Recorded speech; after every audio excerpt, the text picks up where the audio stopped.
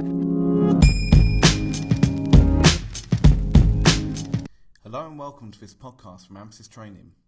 Today we'll be having a brief introduction to one of the most exciting new features of Lion Server, Profile Manager. Profile Manager is a new MDM or mobile device management solution that Apple has included in Lion Server. Mobile device management allows us to enroll devices and wirelessly update and configure settings, to name just a few key features. Using this MDM solution, we can install settings over the air without having to plug in or sync our devices, and with an innovative new user portal, we can remotely lock and wipe devices if lost or stolen. We can turn on the Profile Manager service using the Server app. Once done, we then have a dedicated web app where we can create our configuration profiles, a user website where users can enroll their devices for management and remotely lock or wipe devices, and a profile system preference pane where we can see what profiles have been added to our Lion computers. With Profile Manager, we have the ability to manage not only OS X Lion computers, but also iOS devices with the use of a configuration profile. A configuration profile is an XML document that contains settings to configure our devices, with things such as email, restrictions, and VPN. With 10.6 Server and before, we have managed our computers using MCX settings in Workgroup Manager. This is still available in Lion Server, but Profile Manager is now the preferred choice.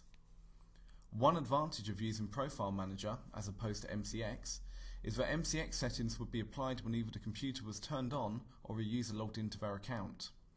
With the push notification feature of Profile Manager, we can make a change to a profile and this information is automatically sent out and the device updated.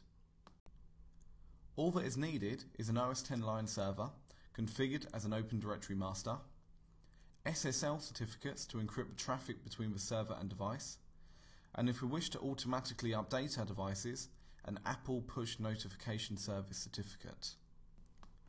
Push notifications allow us to update the profiles on our devices over the air without having to resync or perform any other changes.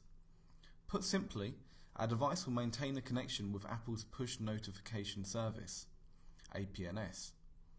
If our Profile Manager server needs to make any changes to our devices, they will send a notification to the Apple Push Notification Server, which will then forward a request to the device telling them to reconnect to the server for further instructions.